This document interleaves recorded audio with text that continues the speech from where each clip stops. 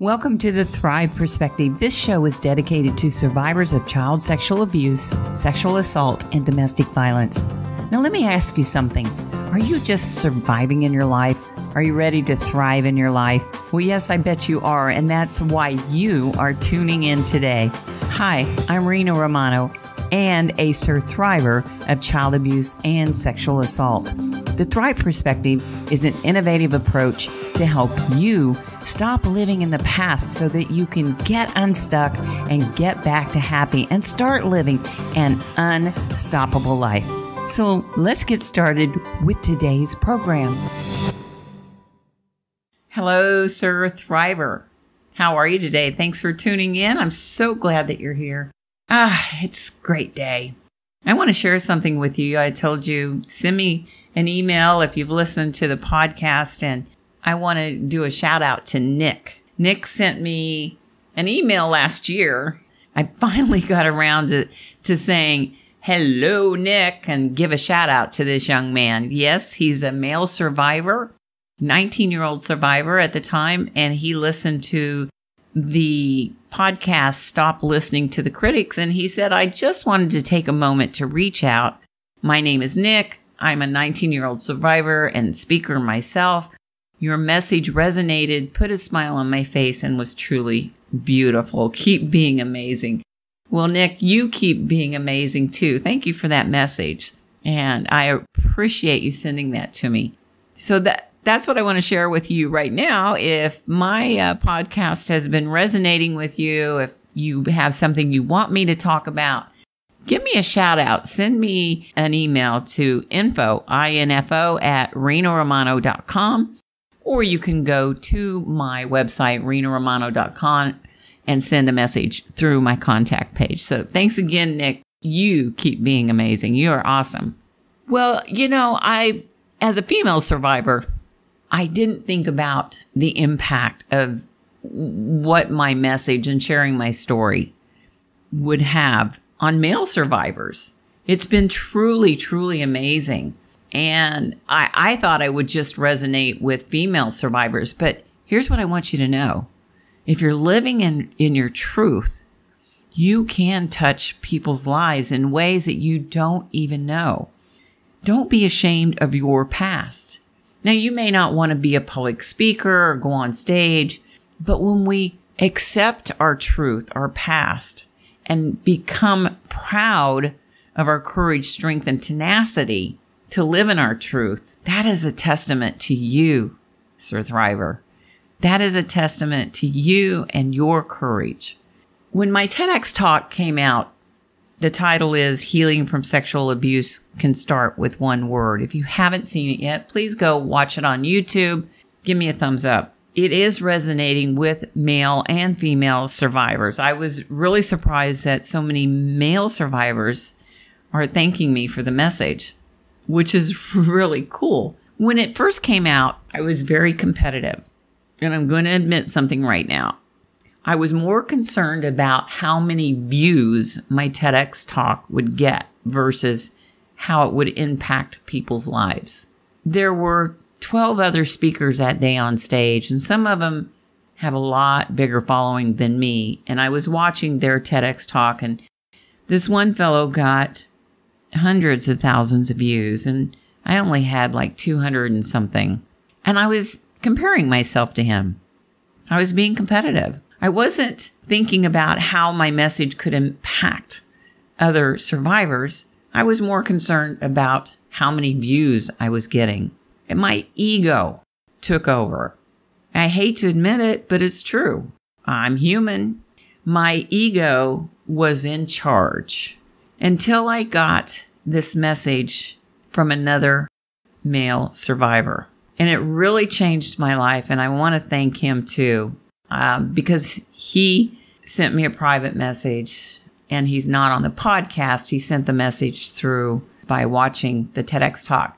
I will just call him Male Survivor. But his message to me that day that was life-changing, I want to share it with you. And he says, Hi, Rena. My name is Male Survivor.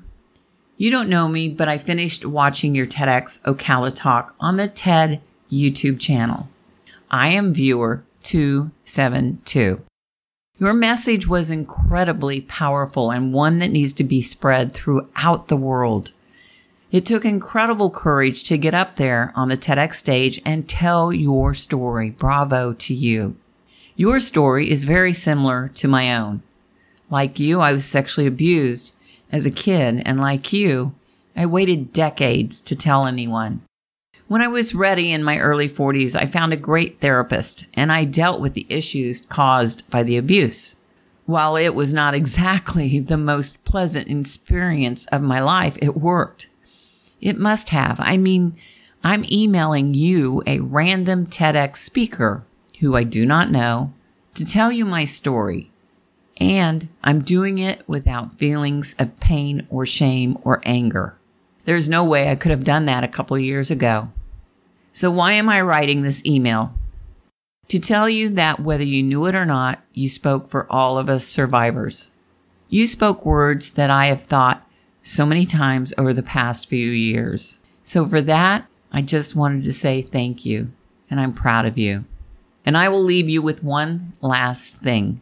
My favorite quote is from the actress Diane Ladd, who said, "If I can help one person in this world, then it's enough, and I've done my job." Well, Rena, you have done your job. All the best. Male survivor. I have to tell you, I cry every time I read that. I'm crying now. I'm feeling proud, humbled, and living my purpose. Here's what I want you to know. That if you can help one person in this world, then it's enough, and you've done your job.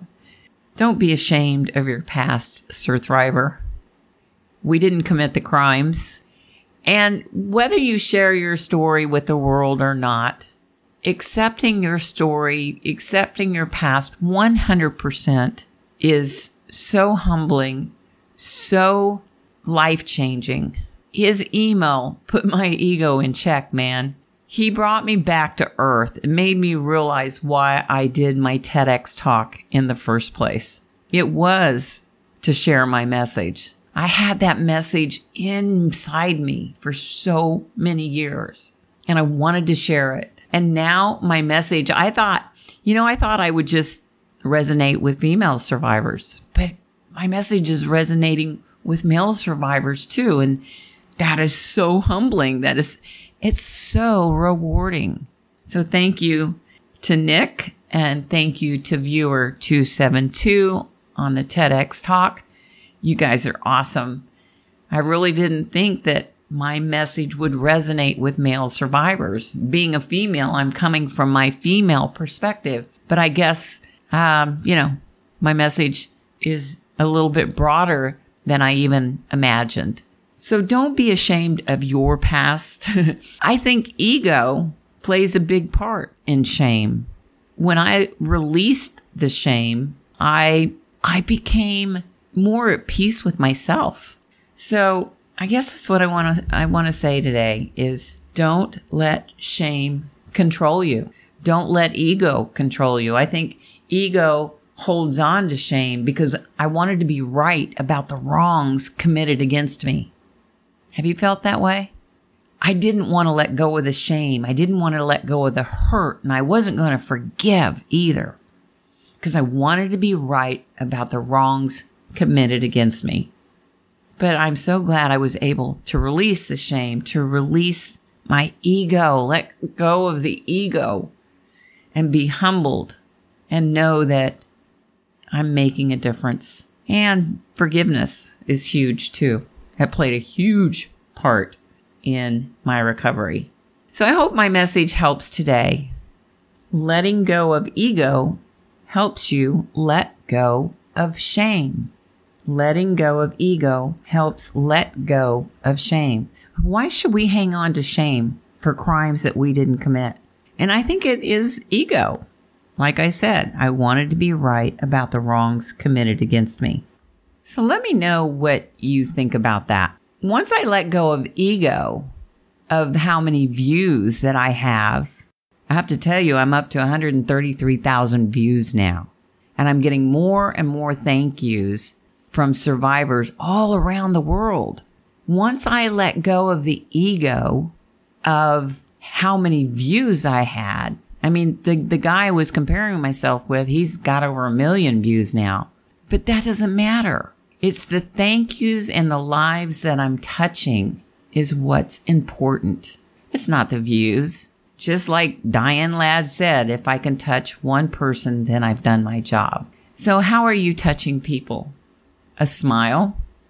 Being nice? Being kind? Are you sharing your story? Have you completely accepted your story? Have you had counseling? If you haven't had counseling, I am on the RAIN Speaker Bureau. Please call and get help if you haven't gotten help yet. Yeah, it's difficult to do, I'm telling you, but it's the most life-saving, rewarding thing that you can do for yourself and for others. I think part of that was ego too. I didn't want to deal with having to go through counseling with therapy. Ego gets in the way of lots of stuff.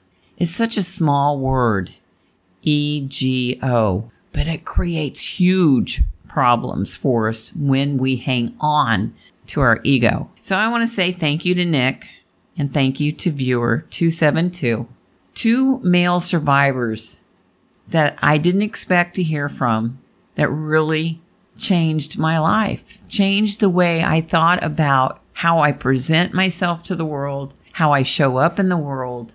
It's just being authentic and being myself. So I hope that helps you, Sir Thriver. I'm so excited about the new course. I'm getting rave reviews on that. I'll share some of those on the next episode from other Sir Thrivers who have gone through the course.